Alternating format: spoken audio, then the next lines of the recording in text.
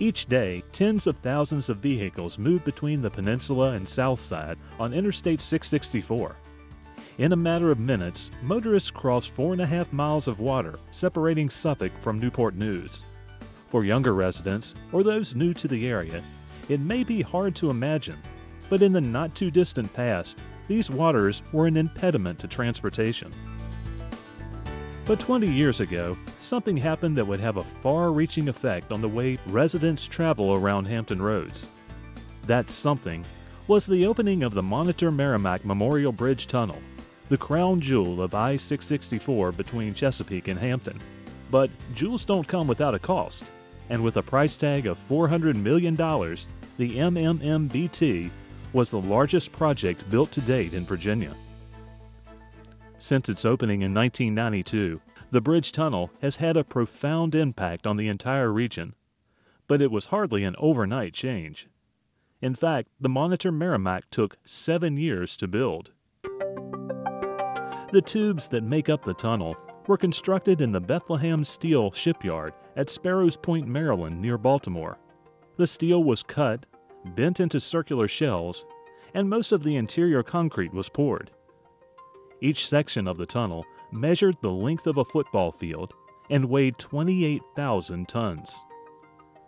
These tubes, 15 in all, had to be brought down the Chesapeake Bay, one at a time.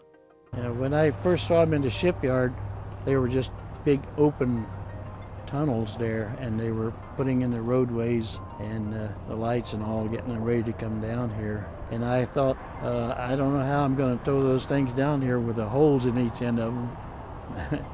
But when we got ready to bring them down, they welded the plates over each end. It would take Donald Morgan and his colleagues 60 hours to haul the massive tubes about 200 miles down the Chesapeake. Because we had to come down the bay, go outside to Cape Henry, and come back in because they were so deep. They had a 35-foot draft. So we had to turn around, which was very hard with that big tow. Since it was so deep in the water, it was very, very heavy. And start back up the bay, and the pilots and the ships coming down the bay was always hollering, well, there goes that tunnel again, it's in the way again. They turned around again. Before the tubes could be put in place, the bottom of Hampton Roads had to be dredged, and 2 feet of bedding stone had to be placed and graded, all within 24 hours, or the tide would move the stone and the process would have to be repeated. Once the sections were in place, concrete was poured into them, causing them to sink. Land surveys and laser beams were needed to ensure the tubes were in their precise locations. A diver verified the proper alignment of each tube. But they had a concrete truck in it when they brought it down here from Baltimore, I think. They had a big opening in the top of the first tube. Well, on the island, they would bring the concrete trucks in, pour concrete down into that concrete truck, and then he could run into the other and pour the rest of it. You know, it was 5 different projects. You had the islands, then you had the bridges, then the tube, the sump, and then the vent buildings. Plus you had the roadway on the other side. The vent buildings, that was an amazing project, really. Circulating air throughout the 4,800-foot tunnel would require 2 ventilation buildings, each containing a dozen fans. As they were placed, they were calibrated to such a perfect balance that the blades would coast for at least 12 minutes after power was turned off.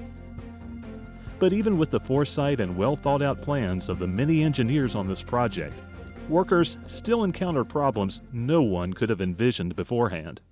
It was quite an experience to be out there doing a construction job, and all of a sudden there's a whale out there beaching itself.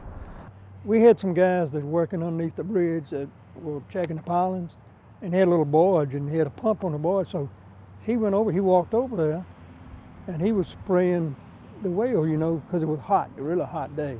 Well, he unstuck himself, really, and he went out toward the Newport News Bridge, and when he come back, we were all standing on the bridge. And I think between the pilings is about 6 to 2.5 feet. And when he come through, he kind of hit both sides. The bridge was unfazed by the whale that day and has survived everything else Mother Nature has thrown at it in the 2 decades since. While a typical motorist may be awed by the tunnel, the 3.2 miles of twin trestle are impressive in their own right. The South Trestle is such a remarkable ride. I don't know of any bridge in this area or even the East Coast that rides smooth as it does for the length it is. The entire Monitor-Merrimac Memorial Bridge Tunnel is a prime example of a good working relationship between the state and private contractors. And VDOT employees are quick to distribute praise. All the contractors we worked with were great contractors who wanted a good product. I mean, from the vent buildings, the islands, the tunnel sections, the North Viaduct and the South Trestle, all of them were good contractors who wanted a good product. I mean, we couldn't have been any happier with the trestle bridge contractors and the approach and ventilation building contractors. They were great. I've worked with a lot of contractors over the years, and these had to be some of the best I've ever worked with. I was grateful to be asked to be one of the inspectors on the job.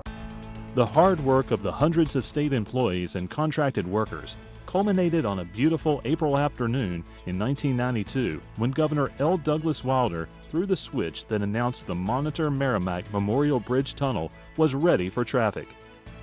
At midnight, the barricades were taken down, and vehicles that had lined up hours earlier began to drive through the tunnel for the first time.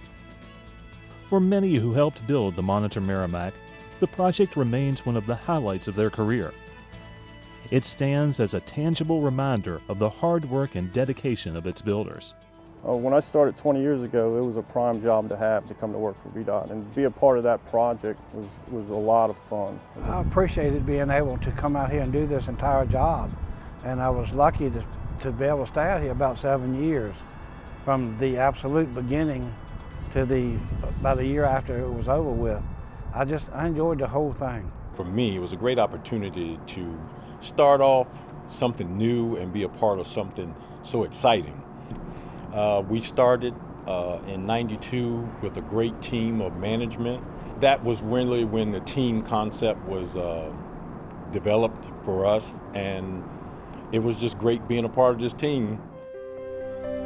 Unfortunately, not everyone who helped construct the Monitor-Merrimac Memorial Bridge Tunnel is still around to enjoy it.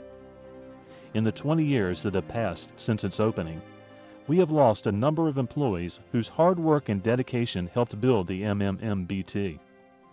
It is impossible to list all their names, but we would be remiss not to mention Jerry Morrison, the tunnel project engineer. His personality and his passion for this project endeared him to many who worked with him. Jerry, he loved this job. I'm telling you what's true. And Jerry, he was a speaker. He could speak to anybody. I remember he gave tours.